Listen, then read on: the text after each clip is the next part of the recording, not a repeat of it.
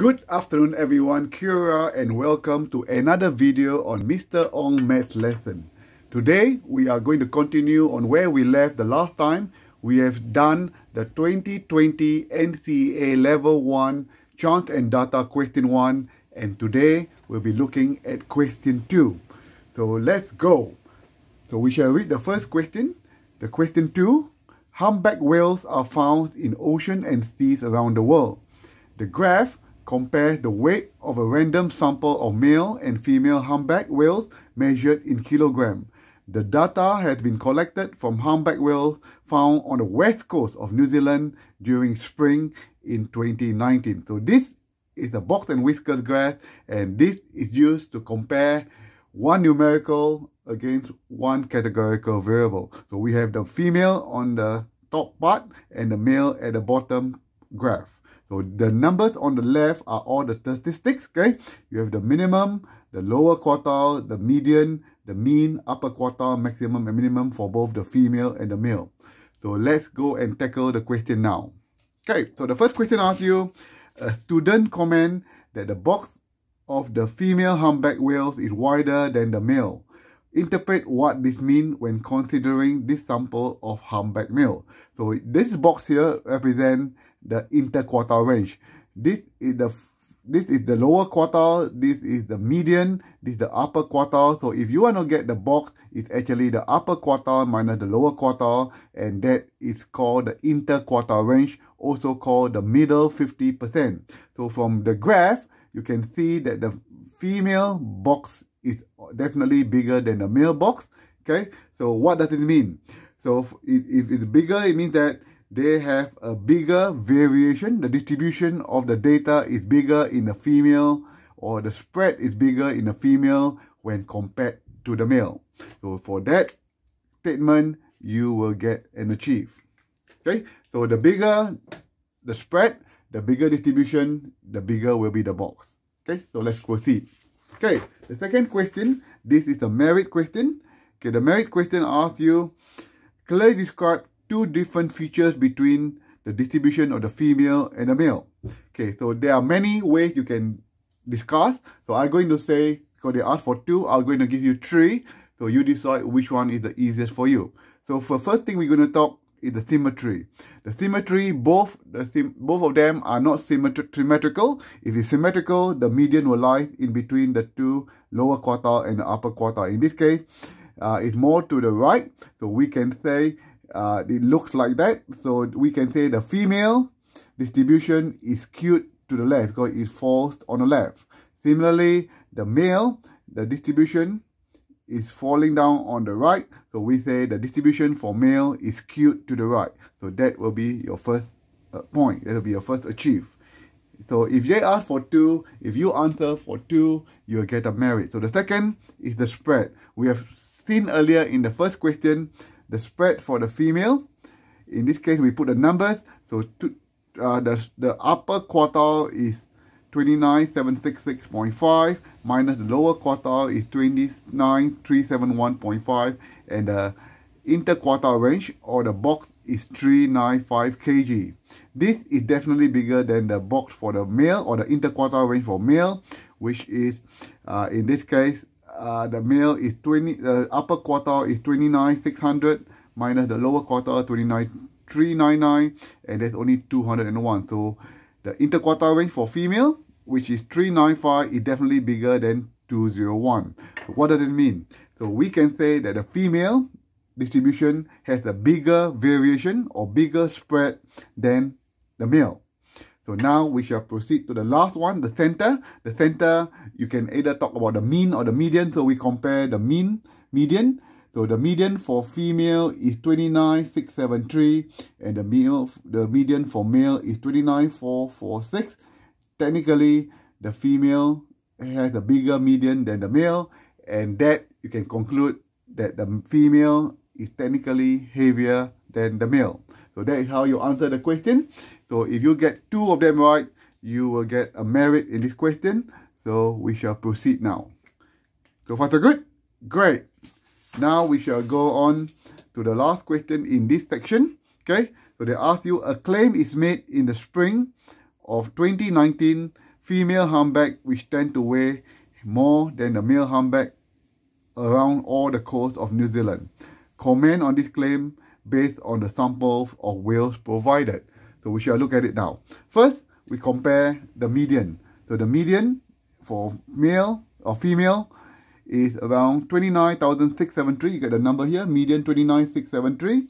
And the median, the line in the middle here, the median for male is going to be 29,446. So technically, the female has a bigger median than the male. That's why the female tends to weigh heavier than the male. That's the first point. The second point is called the half three-quarter rule. So in this case, the median of the female here, and the amount was 29,673, is more than the upper quartile of the male. So the median, which is 50%, is more than 75% of the male. The upper quartile is 29,600. So it's 50% or half the female is heavier than 3/4 of the male. Then we can confidently claim that female weigh heavier than male. So that is how you conclude. And if you can get that, you will get another merit in this paper. Okay, let's go for the next type of question. This time is going to look at bar graph. Okay, so we shall read the question now.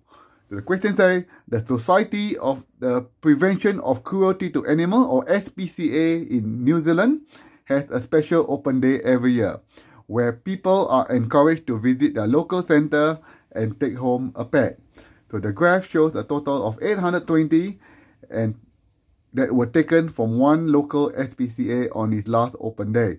So the light coloured is the female and the dark coloured is the male. The first question is very simple. What is the probability that the animal taken from the SPCA was a guinea pig? So you have 30 female and 40 male. So total there will be 70 guinea pigs out of the total number of animals, which is 820. So 70 divided by 820. And the answer is going to be 0.0854. And that will give you an achieve. Okay. So now we shall look at the next question. The next question is, what is the probability that if a dog is taken, if given that the dog was taken, it was a female? So in this case, we are only interested in the dog. So the dog, there are 230 female and 180 male. So there are only 410 dogs in SPCA. So how many was if a dog, a female? So female is the light color, so 230 out of 410 dogs. So they put in the calculator is 0.5610, and that will give you a merit. That's an easy merit, isn't it? Great. The last question is the excellence question. Have a read, okay? So an article on the internet claims that female animals have more chance than male are taken home on one of these open days. Evaluate this claim using statistical reasoning and provide at least 3 comments. This is important. Provide at least 3 comments. If you give only 1 comment, you get an achieve. 2 valid comments is a merit. 3 or more, then you will get an excellent. So I'm going to give you 4 comments. So you choose which one you prefer and put it down in your external. Okay, so first you calculate number of males. So you calculate the male, which is the dark color, 80 plus 180 plus 90 plus 40. The total will come up to 390 out of the total of 820, and it comes up to 0.4756. Similarly, for the female, you add 100, 230 plus 70 plus 30, and it comes up to 430 out of 820, and it comes up to 0.5244. So technically, the claim that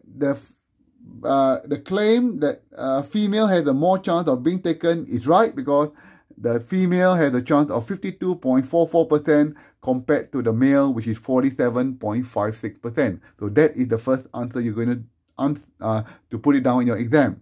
However, okay, you need to answer that technically. So you must say the probability of 0.4756 and 5244, they are pretty close. Hence, there is not a great difference between the male and female being taken home. Comparing between roughly 48% against 52%, they are pretty close. Okay, so next one we can talk about is the data was only obtained from one of the SPCA centers. So a conclusion about all SPCA in New Zealand may not be valid. Okay, so that was the second point. And the third point is that the data was obtained only from 1 year. Okay, so it may be different from year to year. So there again, the conclusion cannot be made from this data alone, because 1 year is not sufficient to make a valid claim. And the last but not least, I've given you the last claim. Data is only for certain animals: the cat, the dog, the rabbit, and guinea pig. Cat, dogs, rabbit, and guinea pig. It doesn't include other animals. So a statement for all animals, again, would not be valid. So that, if you can answer 3 or 4 of the valid points in this external, you will get an excellent for this question. So technically, it's just common sense. So if you can answer them, you should be fine. And have a good day, everyone, and see you soon for video number 3, which is coming out very, very soon. Cheers, everyone.